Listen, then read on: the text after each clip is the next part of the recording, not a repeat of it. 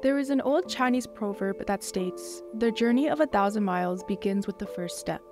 Well, that's how many Chinese immigrants left their homeland in search of economic opportunities. In the late 1800s, there was an influx of Chinese immigration to Canada's west.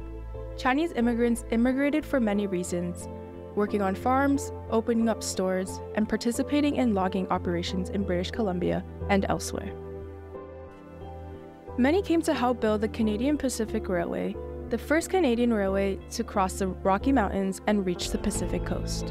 In 1923, the Canadian government passed a new Chinese Immigration Act, which came to be known as the Chinese Exclusion Act. Under the new act, Chinese immigration to Canada was completely banned. This legislation was kept in place until 1947, and its effect on Canada's Chinese community was devastating. Because of the costly head tax, by 1923, Canada's Chinese communities were largely bachelor societies, where men outnumbered women by a ratio of almost 28-1. Many Chinese men had to come to Canada alone, hoping to save enough money to bring over their wives and families. The Chinese Exclusion Act of 1923 destroyed those dreams. Yoon spent many years living alone in Canada.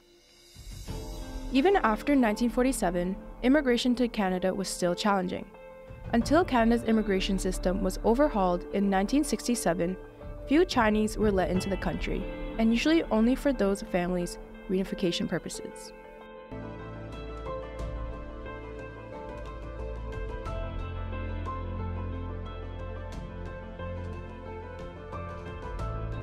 To commemorate the centennial of this discriminatory act, students at Bur Oak Secondary School enrolled in the arts were asked to create artwork depicting the challenges, adversities, and the resiliency of our Chinese immigrants.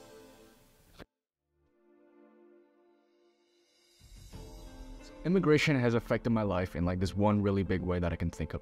So a bit before I was born, my parents immigrated from China to here in Canada for the opportunities, quality of life, etc., etc. So that has led me to living a good life in Canada, first of all, but I've grown close to Canadian culture as well, but at the same time, I'm distanced from my native Chinese culture. So example of this would be conversing with my relatives over the phone, FaceTime, or anything. I can't really talk to them that well because I'm so distanced from Mandarin, the Chinese language, right? Or one of the Chinese languages. And I'm distanced from the customs. It seems so foreign to me. And that's one thing that I noticed.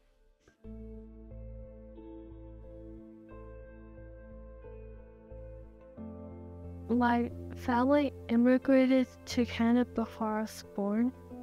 So even though I don't have any personal experiences, learning about the history of Chinese immigration in Canada and being able to connect back to my family stories is an important experience for me.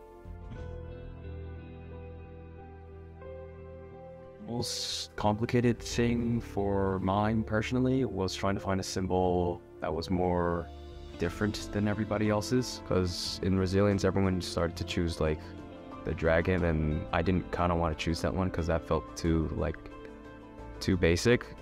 So in the end I did try finding different animals like an eagle, a hawk, to a phoenix. In the end I chose a wolf because it showed the exact same sort of theme that it was going for. I like resilience, it's brave, it's independent, kind of like how the Chinese people did. So during the beginning stages of making this project, I knew I wanted to incorporate some sort of animals, either from the Chinese zodiac, because they hold great significance to Chinese culture, or another animal that holds great impact on Chinese culture and is related somehow. During this planning process, I was struggling through deciding the composition, what I wanted to include, because there were so many different things I thought would fit into the theme. In other words, it took me a while to narrow down what symbols I wanted to include and what I did not want to include. So for my piece, I decided to center it around the flower dicentra. These are flowers that appear to be in the shape of hearts, and then they have petals peeling off of them. They're also nicknamed bleeding hearts because of this. and they're herbaceous perennial plants, meaning that they survive throughout the entire year. Though during winter, their plants above ground may die down, their roots still survive. In my artwork, I used the phoenix, and the phoenix is a mythical creature that dies within flames and then is reborn from the same ashes of fire that it initially burned in. And I felt that this displayed resilience because rather than burning to death, it gathers enough strength to begin a new life. Also, I incorporated lotuses throughout my artwork because these lotuses, they grow in these muddy environments, but then they emerge with these elegant petals, and that really shows how people like Chinese Canadians were able to remain tall despite suffering in these hardships. Okay, so as a child, I was captivated by a lot of popular media.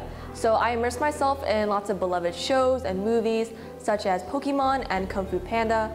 And these stories instilled a deep appreciation for the symbolism and depiction of the crane in media as a messenger of significance of one's journey. So I was really inspired by the widespread representation of the crane, and I believe that it echoes the resilience of the journey of the Chinese immigrants who have braved countless obstacles to secure a better future for both themselves and their families.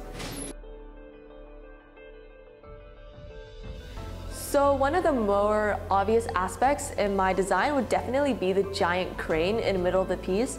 So to me, a crane is an embodiment of resilience, having emerged victorious over numerous challenges throughout its storied history. So I did some research and I learned that whooping cranes have been slowly rebounding from near extinction, and their resistance against extinction is widely regarded as resilience. And the symbolism and depiction of the crane in media as a messenger, and also the significance of one's journey, is also what prompted me to include the crane in my design. And a crane may also symbolize immortality and wisdom, and I believe that these traits tie into the Chinese Exclusion Act, because although we have adopted new policies and laws, the harm inflicted on the Chinese community continues to re-emerge in multiple forms, such as prejudiced opinions, generational trauma, discrimination, racism, microaggressions. So as we grow from our experiences, our determination and wisdom identically progresses as well, which demonstrates resilience in our communities. I also included plum blossoms. So these flowers serve as a symbol of resilience and perseverance in the face of adversity. So as plum blossoms often bloom most vibrantly even amidst the harsh winter weather, this demonstration of resilience and resistance against challenging obstacles represents resilience, which is why I included that in my work. Additionally, elements such as helix and spirals are a demonstration of resilience in nature, which is also why I included that in my design. So storytelling is a fundamental core in Chinese communities, and I believe that it is through these tales passed down that the legacy and history of our ancestors live on. And their journeys are a testament to their perseverance, and that their experience also serve as a valuable reminder that resilience is the key to overcoming life's challenges. And so we tell their stories through our art, in which we continue their legacy for the next generation. So, as a proud intersection between both worlds of Chinese and Canadian, I strongly admire the Chinese immigrants' hardships, determination, and resilience in Canada, in which the Chinese Exclusion Act held a significant impact on. Even in modern-day society, where Chinese Canadians still experience instances of discrimination, we continue to demonstrate our ongoing resilience. As we mark 100 years since the Chinese Exclusion Act, the powerful artworks created by students shed light on the challenges faced by the Chinese community. Through their creativity, these artists were able to connect the past and present, and the message of each art piece serves as a reminder to strive for a more inclusive future. Thank you for watching. For my artwork, my main focus was a phoenix, because phoenixes, they reincarnate from their own ashes to start a new beginning. And around the artwork, there's borders inspired by Chinese ancient Chinese windows to represent their history.